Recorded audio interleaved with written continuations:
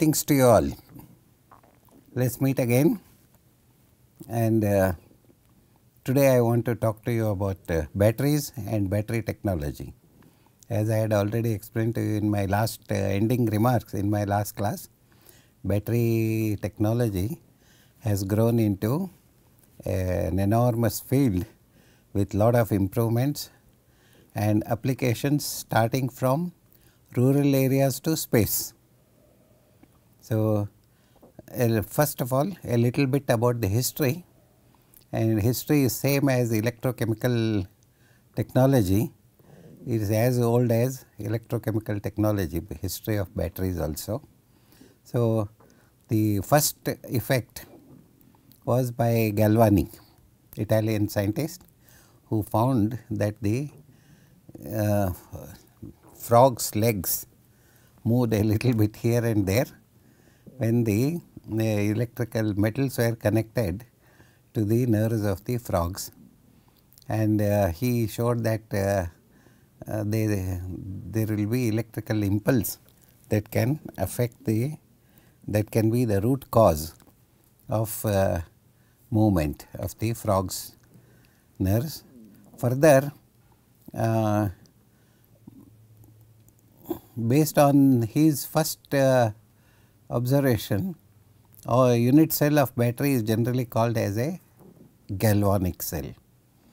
Around the year 1800, the Alessandro Volta observed that a stack of alternating dissimilar metals with a layer of paper in between the metal gives rise to electricity. This is a very simple observation, but it does not mean that what Volta observed is not out of the ordinary, but at the same time it was a very important discovery at that time, that you just connect the two metals with a paper in between the metal bilayers, giving rise to electricity, was something phenomenal at that time. So, later Michael Faraday, of course, he is a very well known scientist. Without him nothing much moves in scientific circles. He is regarded as great as Newton, and he worked for a number of years on the electricity, and probably he was the first to discover the chemical reaction in around 1830, that the chemical reactions were the source of electricity produced by a battery. So, it is for this reason that his name is used to describe electrode operations as Faradic processes. Faradic processes or Faradic processes both mean the same, F-A-R-A-D-I-C or D-A-I-C.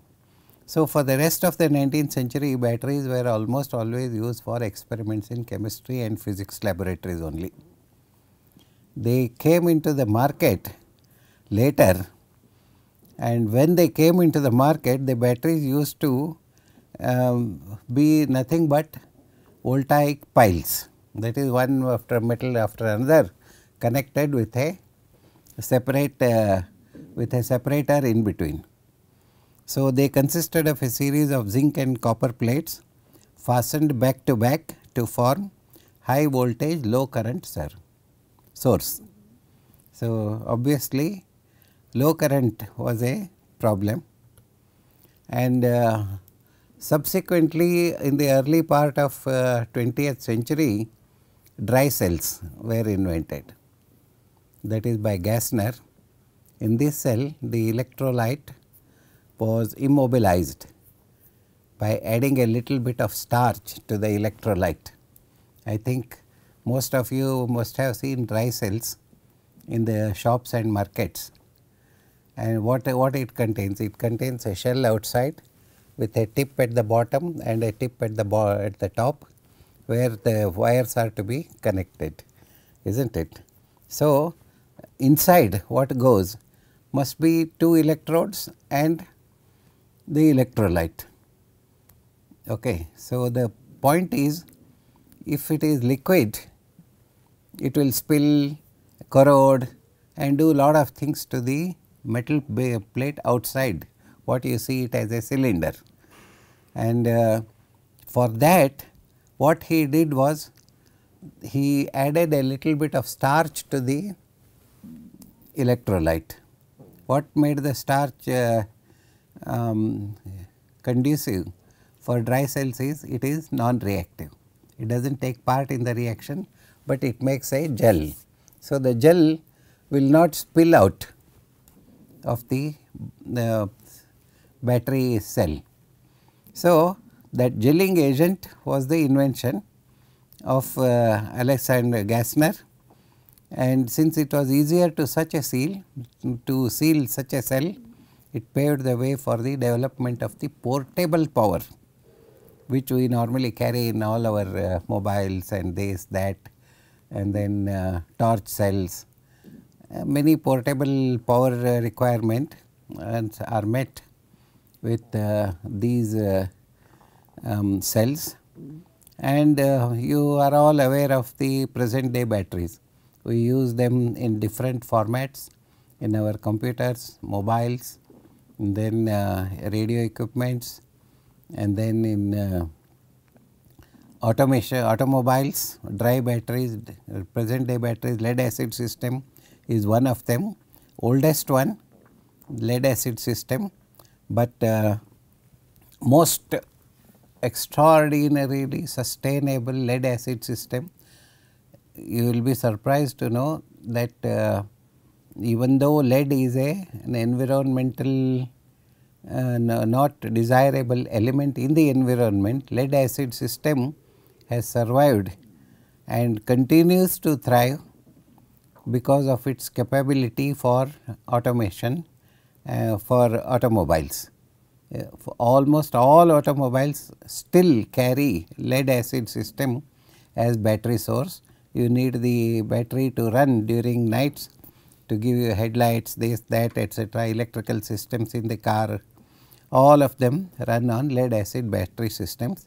Very recently, only since last 20 years, things are changing a little bit for nickel cadmium batteries, and simultaneously nickel ion cells, lithium battery cells, and they are all invented and developed as storage cells during the same period. But lead acid still retains its pride of place because of the simplicity of the manufacture and operation, maintenance, simplicity of maintenance. You do not have to do anything except sometimes acid may leak, you throw away the lead acid battery, put another battery. Almost all parts of the lead acid batteries are recirculated nowadays, including the separators. So, the advent of dry cells has, one can say safely that it has revolutionized the our modern life.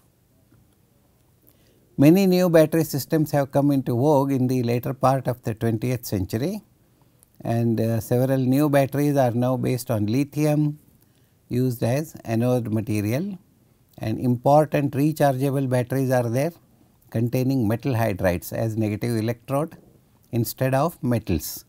We use metal hydrides, and recent special rechargeable battery is based on carbon intercalated with lithium. That is also very important as the negative electrode. This is one of the most recent one. Such systems seem to be very promising for the future development because they can make the batteries smaller, more efficient and easy to carry.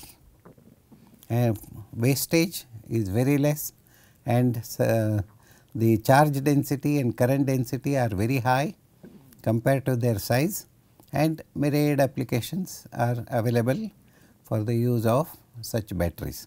So, let us know a little bit more about the batteries, and batteries are broadly classified into the following three categories. What are the categories? One is primary battery, secondary battery and reserve battery. primary battery is designed to be discharged only once and thrown, use and throw primary batteries. They cannot be reused. And secondary battery, it is rechargeable, it can be used like the primary battery, then recharged and used again and again until the cycle is repeated continuously until the capacity fades or is lost suddenly due to internal short circuit. Nothing else can happen except the internal short circuit in most of these batteries. And there are reserve batteries in which active materials are kept separated by a special arrangement. Only when you need, the active material is released and battery comes into operation. Especially when you want to deploy battery for space applications, you do not need to open the battery, start working at the moment it leaves the earth's surface. No, not necessary. Only when it is deployed there in the orbit, probably we want the batteries to open up. In such cases, what we do? We take the electrolyte, take the electrodes, seal it, but then we have a mechanism to remove the separator will be actuated by by an activation device, and then it starts operation. So, such batteries are stored for long storage before use. An important relationship between Faraday's law and thermodynamics, very important, Gibbs free energy. I have already described to you number of times this equation, that is delta G is equal to minus n into Fe, that is also equal to delta H minus T delta S, where delta G is the Gibbs free energy, n is the number of electrons, F is Faraday's and E is the voltage. Delta H is the enthalpy, change in the enthalpy of course, and T absolute temperature, and delta S is change in the entropy of the system. So, delta S is given by Nf into delta E by delta T at P, and delta H is given by this expression Nfe by E minus T delta E by d by dt at P, and that relation basically is used to compare different batteries, and we will not go into details of these applications except to describe that most of the batteries can be evaluated using the change in heat, change in entropy and change in the maximum production of the potential. So, here we are going to discuss a little about the primary cells. Primary cell is nothing but a simple voltaic cell. It consists of two metal plates, one is copper, another is zinc. They are separately dipped in sulfuric acid contained in a glass vessel. The chemical action of zinc with sulfuric acid, it produces zinc sulphate, is not it, plus 2 hydrogen ions, and that furnishes chemical energy which forces the electricity from zinc to copper inside the cell.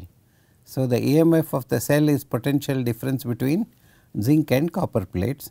This also we have discussed when we were discussing about the fundamentals of electrochemical cells. So, here you can see the layer of hydrogen that may accumulate on the positive element tends to increase the resistance for the passage of the current inside the cell, and also it causes a back EMF sometimes. So, this is called polarization. So, I have taught you earlier that polarization is nothing but the change in the potential from the calculated value. But how does it happen is given here, that is the layer of hydrogen that comes and it accumulates, increases the resistance of the passage of the current and EMF increases. So, the type B Daniell cell, very well known, very standard cell, and this cell is represented something like this, zinc, and then zinc cathode it is, negative indicates cathode, and then zinc sulphate in connection with copper sulphate and copper. Anode reaction is zinc to Zn plus 2E minus, Cu2 plus 2E minus goes to Cu, and zinc plus CuSO4 goes to ZnSO4 plus copper. The EMF is 1.1 volts for this cell. So, Grove-Bunsen cell essentially the same thing, zinc, H2SO4, HNO3 and platinum electrode. So, here I have H2SO4 and nitric acid together, and but separated in with a salt bridge. So, nitric acid acts as a depolarizer, and the liquid junction potential that might be generated between the two acids is negligible. The reactions essentially remain the same, zinc and sulfuric acid to produce zinc sulphate, and HNO3 and H2 will produce water and nitric oxide. So, in the third one is bichromatic cell. So, we use zinc, chromic acid, and then H2SO4 and water, and this is the carbon electrode and zinc electrode here. So, this is 18 parts, this is 22 parts, and this is 100 parts. So, the reaction essentially same, zinc to zinc 2 plus, and 3 zinc ions will produce 6 electrons, and these 6 electrons are required for potassium dichromate to produce chromium 3, and total cell reaction is nothing but zinc plus H2SO4 is going to zinc sulphate. So, the chromic acid is prepared by reacting potassium dichromate with H2SO4. So, here instead of nitric acid we are using chromic acid as a depolarizer. Next one I want to describe to you is the Clark standard cell, that is represented as zinc amalgam, zinc mercury amalgam, one as cathode, zinc sulphate, mercuric sulphate and mercury as anode. Cell reaction is nothing but zinc and Hg2SO4 going to zinc sulphate and water, mercury. Here the EMF is 1.433. How much was the zinc original cell? Zinc copper 1.1 volts. Now it is just by this arrangement, if I go for a amalgam and Hg2SO4 as an anode, I can increase the voltage to 1.4 volts. So, this western cadmium cell, again we will discuss a little bit, because this is also a very standard battery. The cell may be represented as cadmium as an amalgam, and percentage is 12.5%, and cadmium sulphate is the electrolyte, Hg2SO4 is the another electrolyte in contact with mercury anode. Reactions are represented simply here. The Hg2SO4 goes to Hg, and cadmium will go to cadmium sulphate, that is the product. So, carbon zinc cells are very popular. There are two basic versions of carbon zinc cells. One is the lec32 cell and another is the zinc chloride or heavy duty cell. The original lec32 cell consisted of simple amalgamated zinc rod, just a simple rod as anode and a carbon plate surrounded by a mixture of granular carbon, that means carbon rod, put some granules around it, seal it. So, that carbon granular carbon was there, and MnO2, manganese dioxide. So, that will act as a cathode, dipping into a solution of about 20% ammonium sulphate as electrolyte. See, so what is the reaction? Carbon is there, ammonia is there, MnO2 is there, and ammonium sulphate is there, zinc is there. So, the cell reaction is zinc will be reacting with ammonium chloride, MnO2, and then there is reduction. The anode in this case is magnesium rod, a simple magnesium rod. So, in the dry cell, which is a modern version of lec32 cell, the electrolyte is immobilized by using electrolyte in the form of a paste. You can put this starch or any other material to form a paste. Here we have the cathode reaction, 2 MnO2 plus water in presence of 2 electrons, it will produce MnOOH, manganese hydroxide, and then anode reaction, zinc will dissolve giving you zinc 2 ions. A primary reaction is 2 NH4Cl plus 2 OH minus going to ammonia plus 2 chloride and 2 H2O. Secondary reaction is zinc will react with this ammonia to produce zinc ammonium chloride, that is a complex actually. So, zinc ammonium complex is the end result. So, overall cell reaction we can represent it like this: zinc plus 2 MnO2 plus 2 H2O going to zinc 2 plus 2 OH minus plus 2 MnOOH minus. You must remember this kind of expressions, especially if I ask in the examination. So, I am giving you a hint that please do not ignore cell reactions in the battery chapter. Please study them well. So, you will be benefited by knowing the basic reactions, and the anode reaction, coming back to our discussion, magnesium 2 plus will react with magnesium will react with 2 OH minus ions to give magnesium hydroxide. So, the overall cell reaction is magnesium plus 2 MnO2 plus 2 H2O going to 2 MnOOH and plus and magnesium hydroxide, that is the overall reaction.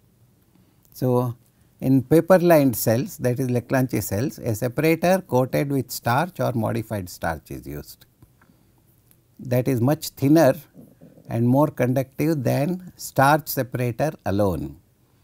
So, this type of separator is used in premium lec32 cells and zinc chloride cells. In such cells, the separator is normally inserted from the top into the zinc can, followed by insertion of the carbon rod into the cathode mix. So, you can see the cutaway section that we have a carbon electrode here, okay, and then I have a top washer here, and then wax ring seal is here, one more seal, asphalt seal, and then anode is there here at the edge here near this thing. It extends to the almost to the middle of this reaction of this length. And then we have jacket labeled polyethylene bonded tube to give a finish, nice finish here outside the cell. So, in the bottom we have a metal bottom cover, a cup and star bottom on the other side. So, they can be closed like this. Okay. They can be closed like this for sealing, and then you will see a seal in between. So, when it is sealed, there is some air space here and zinc can is here, kraft paper is here, label and plastic film and paper separator. So, here again I have a support washer, cathode mix manganese etc. This is the electrolyte. What is a cathode mix? Cathode mix contains manganese dioxide, carbon and electrolyte. So, this is a readily available across the shelf lec32 cell. and you must have seen a lot of cells like this, flat cells. Here I have a positive contact, here I have a negative contact, and then a connector strip is there throughout this length, okay, that one. Then lithographed steel jacket is here, this one. Then wax coating is here inside, outside, and sectional view will normally show that the outer top plastic envelope you will automatically see.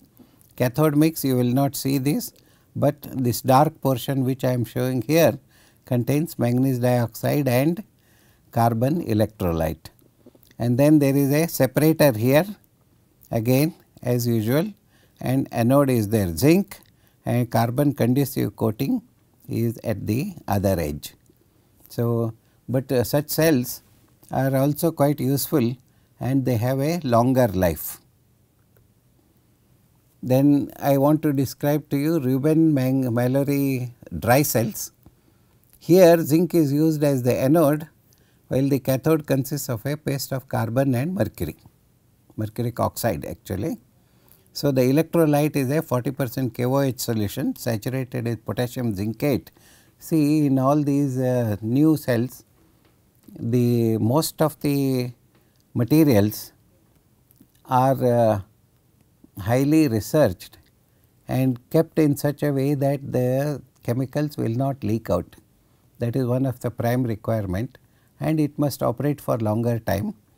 And new materials, instead of starch, what else I can use? I can use CMC, carboxymethyl cellulose. It is a very simple white powder that can be mixed with water and made into a paste and then connected. So, that is how the such cells are constructed, and pastes and electrolytes, they are all kept in the confinement, so that things can be sealed from the bottom and top etc. using washers and sealers. So, anode reaction, basic chemistry remains the same. So, anode reaction, zinc and 2OH minus goes to zinc hydroxide, it forms zinc ion, and then HgO plus H2O goes to mercury, and overall cell reaction zinc plus HgO plus H2O goes to zinc hydroxide and mercury. Then we have couple of things like alkaline cells. Alkaline cells you must have heard, you know, whenever you go to any mall or metro, you will see whenever you want to buy cells for your mouse or computer or something, batteries, torches etc., you look for alkaline cells because they can be reused, recharged and reused. So, early alkaline cells were of the wet cell type, early ones.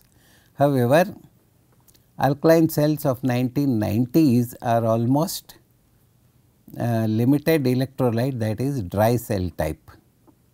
In primary alkaline cells, sodium hydroxide and potassium hydroxide is used, but zinc is used as the anode material, while a variety of materials can be used as cathode. So, this is the construction of a cross sectional view of a typical cylindrical alkaline cell. Here you can see that I have a brass rivet here, then I have a connector here, steel plated positive cover, and then cathode is here at this edge round, it is cylindrical basically. Okay. So, cathode is made of manganese dioxide, carbon and electrolyte. That means it is like a paste, and here in the center I have another plate, brass plate.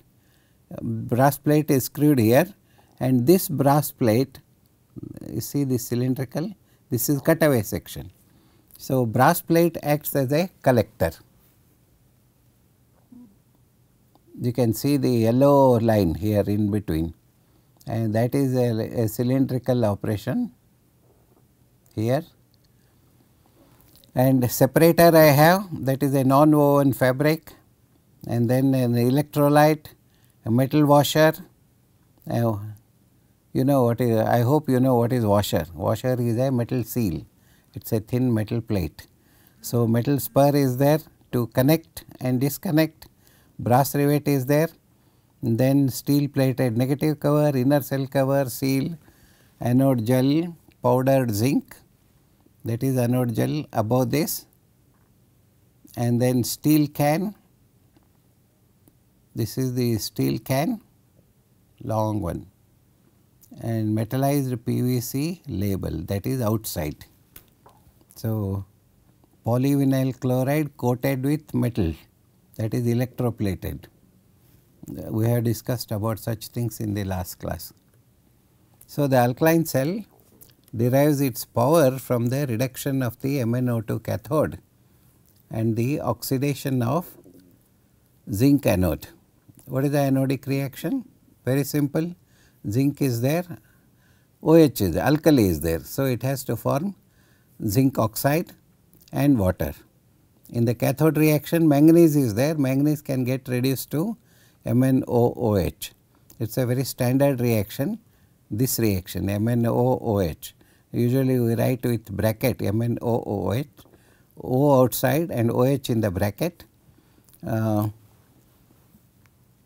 But the overall cell reaction remains the same, and miniature alkaline cells we can make, very small cells, button cells, and there we use zinc anodes, and alkaline cells electrolyte we using NaOH and KOH, small quantity, a few 1 or 2 ml or maybe 0.5 ml, and a variety of cathodic materials including MnO2, mercury on mercuric oxide and metal, and even air, zinc air batteries. So, all these things can be used as cathode materials. So, miniature alkaline cells is what you see in your watches and other things. That cutout figure is here. This is an anode cap, this is cell can, this is a gasket here, and a separator here. This is the separator, that brown piece, and then a cathode, that is the base plate, and anode is this plate. So, very simple construction, but very small, maybe a few milliliters. You would have seen in your watches such cells. So, the zinc manganese oxide miniature alkaline cells are used where economic power source is required, very small quantity is required to run your watches. So, but the chemistry remains identical with that of the zinc and manganese oxide cylindrical battery. So, they have higher capacity than zinc manganese oxide batteries. So, the cathode reaction is again essentially same, dissolution of mercury oxide to mercury, that is reduction, removal of oxygen is reduction. So, miniature zinc silver oxide batteries, they have high energy density, almost as high as mercury cells. See, when we say high energy density, we should know what are the mercury cell density it is. So, I request you to go and find out what is the energy density for zinc silver oxide and mercury cells. They operate at higher voltages than mercury cells, but for somewhat lesser time. Higher the current we draw, less is the time the battery will be in operation. It will not be efficient for long time, but large current you can draw. So, the basic reaction is Ag2O plus H2O going to silver. Miniature silver oxide batteries are normally made with KOH or NaOH as the electrolyte, and however, what happens is batteries operate more efficiently at high current drains, whereas NaOH containing batteries are more resistant to leakages and easier to seal. So, KOH are not so easy to seal, but sodium, potassium, no. So, they are one below the other in the periodic table. So, the capacity to gel is better for sodium than magnesium. So, the leakage will be less in the case of sodium hydroxide than potassium hydroxide. Potassium hydroxide can seep through easily. So, if I replace Ag2O with silver oxide, silver can have different compounds. In the miniature, higher capacity and higher energy density can be obtained, and the cathode reaction in this case is AgO plus H2O going to 2Ag going to Ag plus 2OH minus. Essentially, reactions are always, cathode reactions must always end in metal on the right side.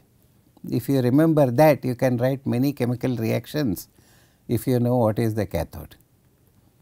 So, cross sectional, here is a cross sectional view of the miniature air cell battery, that is again you can see that it is almost similar, gasket, Teflon separator, air access hole, nickel screen, air electrode, anode, and here is the can, and here is the anode cap. This whole cap will act as a connector from the top, and the cathode will be at the bottom. So, miniature air cell cathode usually contains special type of carbon to provide a surface for the initial reduction of oxygen and also able to catalyze peroxyl decomposition. So, what is this peroxyl decomposition? We will study in the next class on the batteries. In the next class, I will try to conclude about the batteries, because I do not want to teach you more about batteries, but the battery cell waste are quite a few, because millions and millions of small battery cells are there in the environment containing lithium and other things. We have to know about it, how to handle those things. Thank you very much. We will continue our discussion in the next class. Have a nice day.